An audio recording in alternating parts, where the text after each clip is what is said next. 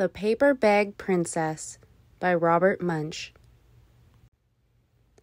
Elizabeth was a beautiful princess.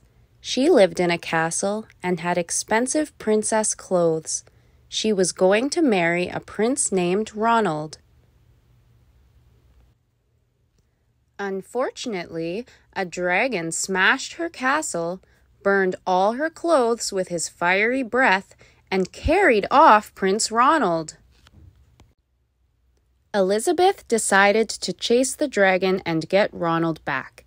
She looked everywhere for something to wear, but the only thing she could find that was not burnt was a paper bag.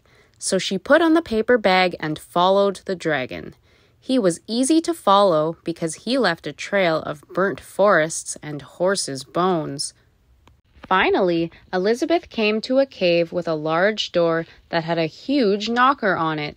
She took hold of the knocker and banged on the door.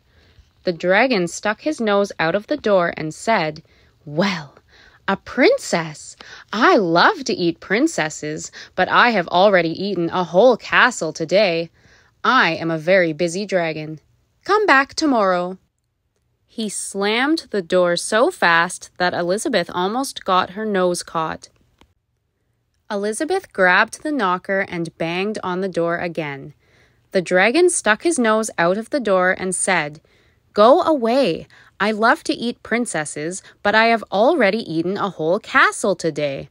I am a very busy dragon. Come back tomorrow." "Wait," shouted Elizabeth.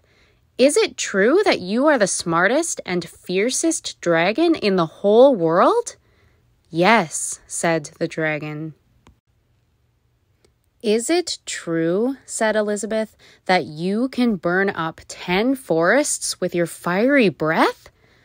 "Oh, yes," said the dragon, and he took a huge deep breath and breathed out so much fire that he burnt up 50 forests. "Fantastic," said Elizabeth, and the dragon took another huge breath and breathed out so much fire that he burnt up 100 forests. "Magnificent," said Elizabeth, and the dragon took another huge breath, but this time nothing came out. The dragon didn't even have enough fire left to cook a meatball. Elizabeth said, "Dragon, is it true that you can fly around the world in just 10 seconds?" "Why, yes," said the dragon, and jumped up and flew all the way around the world in just 10 seconds. He was very tired when he got back, but Elizabeth shouted, "Fantastic! Do it again!" So the dragon jumped up and flew around the whole world in just 20 seconds. When he got back, he was too tired to talk, and he lay down and went straight to sleep. Elizabeth whispered very softly, "Hey, dragon." The dragon didn't move at all. She lifted up the dragon's ear and put her head right inside. She shouted as loud as she could, "Hey, dragon!" The dragon was so tired he didn't even move. Elizabeth walked right over the dragon and opened the door to the cave. There was Prince Ronald. He looked at her and said, "Elizabeth, you are a mess. You smell like ashes, your hair is all tangled, and you are wearing a dirty old paper bag. Come back when you are dressed like a real princess."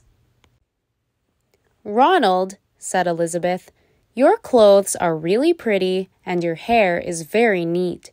You look like a real prince, but you are a bum." They didn't get married after all. The end.